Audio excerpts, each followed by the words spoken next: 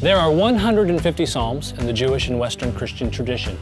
The date and authorship of the psalms covers at least 5 centuries, ranging from Moses to the period of exile and shortly after. Now, some of the authors are known, others are not, with the greatest number of psalms attributed to Sandy Patty. No, just kidding. King David, 73 of the 150 psalms. Even still, it's difficult to find definitive evidence to support David's authorship. But what about these popular expressions of poetry and songwriting that are very different in their meaning and purpose? What significance do they have for us as Christians today?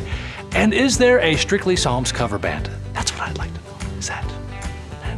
Anyway, that is why we thought we'd take a closer look at the Psalms on this episode of Chuck Knows Church.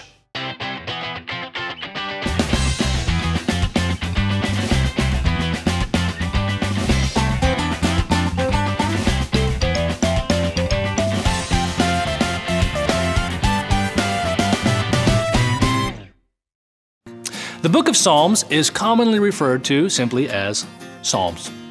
The English title is from the Greek translation psalmoi, not to be confused with salami, which is really not that close at all if you think about it. It means song to the accompaniment of stringed instrumental music. Now, the Hebrew title for the book is Tehillim, meaning praise songs. The earliest Christians used the Psalms for worship, as New Testament references indicate, and they remain an integral part of our liturgy and our worship today, their popularity extending way beyond our church homes. Psalm 22, my God, why have you forsaken me? Comment on Good Friday, expressing continued faith in the midst of being tested. Psalm 103, bless the Lord, O my soul. A favorite prayer of praise. Remember the one adapted for the musical Godspell? Huh? Any musical theater fans out here? Oh yeah. Yeah. We have a couple people that are enlightened. It's in the theater. Perhaps the best known, of course, the 23rd Psalm, the Lord is my shepherd, I shall not want. Comfort in a time of need. Widely chosen for funeral services. God as a good shepherd, the rod and the staff, feeding, leading his flock. Now, the Psalms are also a part of the lectionary, which is a listing that contains a collection of scripture readings used for worship.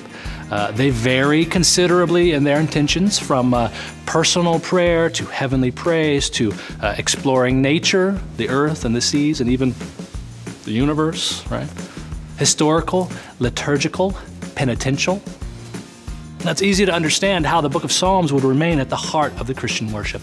And it's also super easy to understand why a Psalms cover band would really rock the house. Guys, am I right? Yeah. Right? Woo, yeah. Yeah.